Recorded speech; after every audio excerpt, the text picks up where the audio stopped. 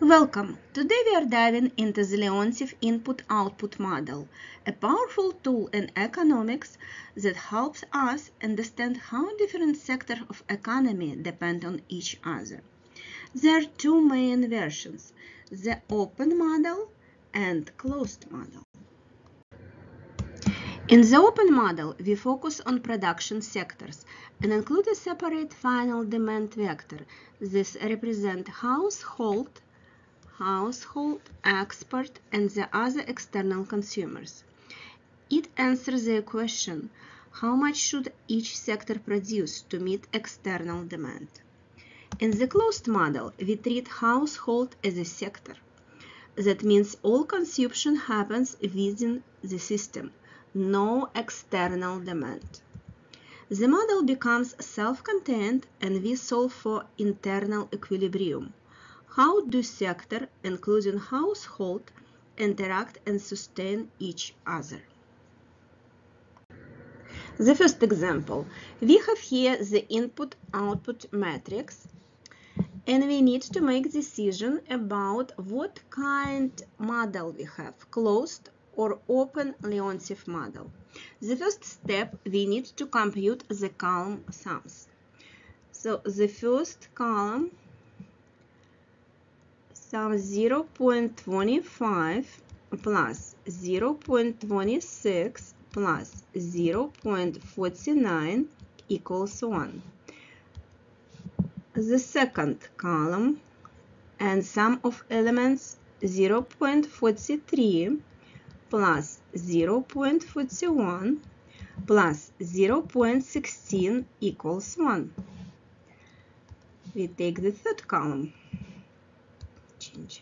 change color, and we have 0.05 plus 0.28 plus 0.67 equals 1.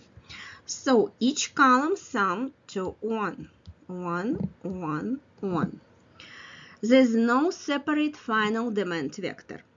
All output is absorbed within the system. So this is input-output matrix for closed Leontief model. So answer closed. We have closed Leontief model. This is answer for our example, closed and closed. The second example, we need to check column sum. So column 1, sum of this column equals 0.17 plus 0.19 plus 0.12 equals 0.48. The second column, sum equals 0.45 plus 0.09 plus 0.21 equals 0.75.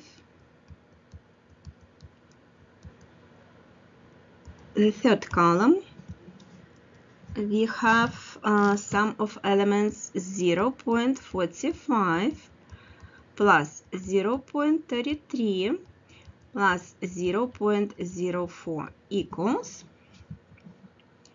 0.82. None of the columns sum to 1. That means sum of the output from each sector is going to final demand outside the system. This is input-output matrix for open Leontief model because it includes only production sectors. So answer, it is open Leontief model. Why? Because sum of every column less than 1. Click the link to watch a detailed step-by-step explanation of the closed Leontief model. Thank you for watching and see you soon.